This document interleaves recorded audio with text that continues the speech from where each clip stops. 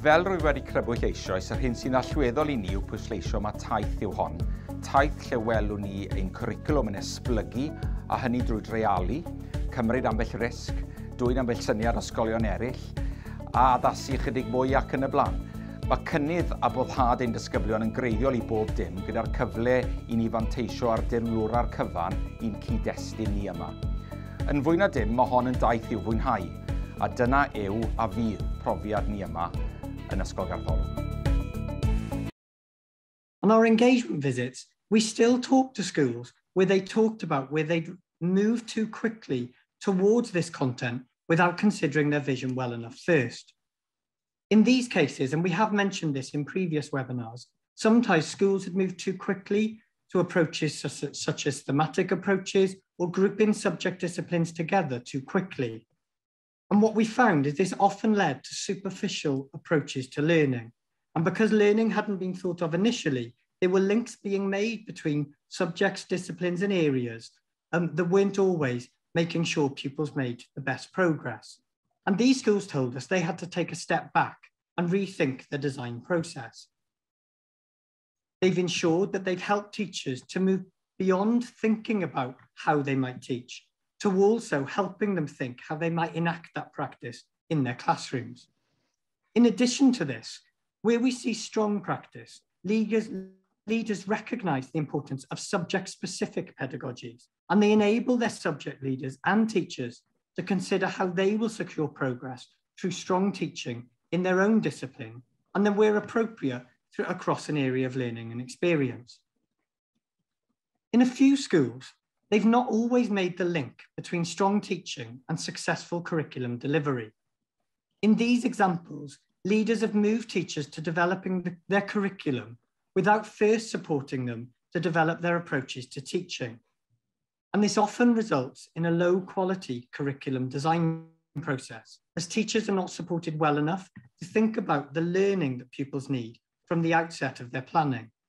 And in these cases, we tend to see a series of tasks that are planned that don't enable pupils to make sufficient progress or to build on their prior learning. But the first thing I was ever taught when I went into teaching 25 years ago was that you're going to learn every single day. And if you're not learning, then you're not doing your job properly. And you know, I come to school and I find something new every single day. I think the main lesson that I would give to other practitioners is to make the time to actually do cluster working.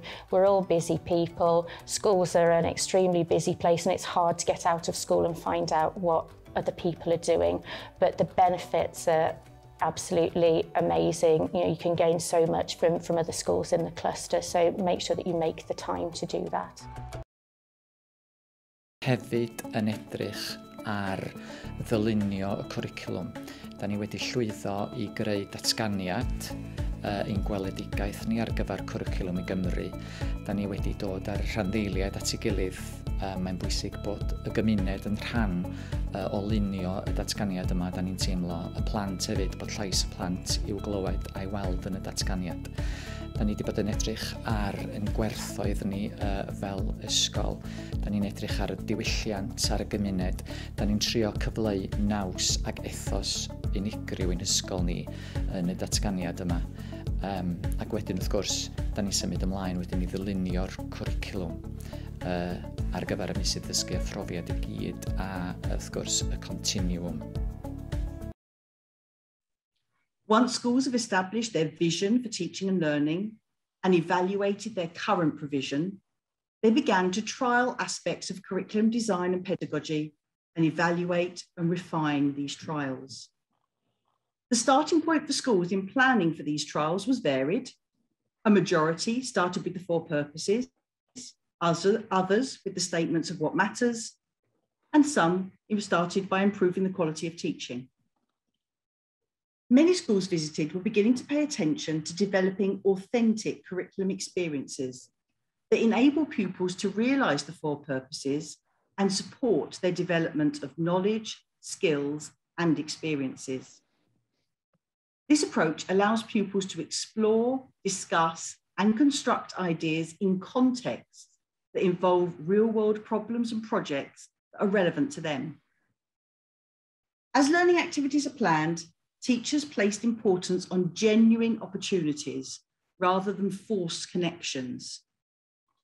Teachers spoke of thinking as much about what not to include or what belongs elsewhere, as well as what is most relevant.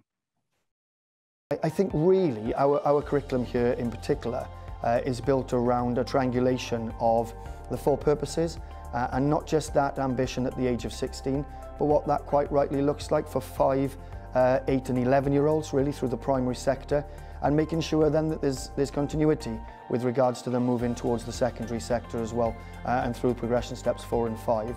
The second aspect of our curriculum really is around pedagogy, and we build that around elements and distinct elements of a culture of learning and expectations and a commitment to act from our staff and our community.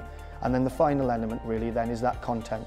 The appropriate context for us with regards to meeting the framework expectations of the national curriculum and our context really as well here in Houghton Primary School in Barry, but also for the children of Llantwit Major in ysgolion.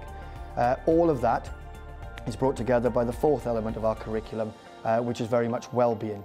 And well-being really being a thread that runs through all of those 3 elements, both as discrete and distinct learning, but also as a wider concept of a whole school approach to supporting learners' well-being and family well-being too.